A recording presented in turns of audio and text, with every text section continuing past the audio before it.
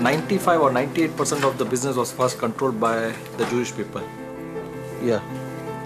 They started the business in Amsterdam before 100 years. Yeah. After the Second World War, they shifted to Antwerp. In the early 70s, Indians came into picture and they started taking more participation in the diamond business here.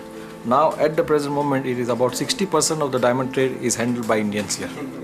Indians has the capacity also to integrate very easy in a place where they come, wherever they come. If it is here, they integrate it very nicely. What he is talking about is what the Jewish people did 100, 200 years ago. Belgium did not belong to them. They have come from other places, like Poland, like Hungary, like other places, like Russia. From everywhere they came. And they adopted themselves into a new environment. And that is what Indians did in the last 20, 30 years. I felt always that they will grow, and there is, if you can't beat them, you join them.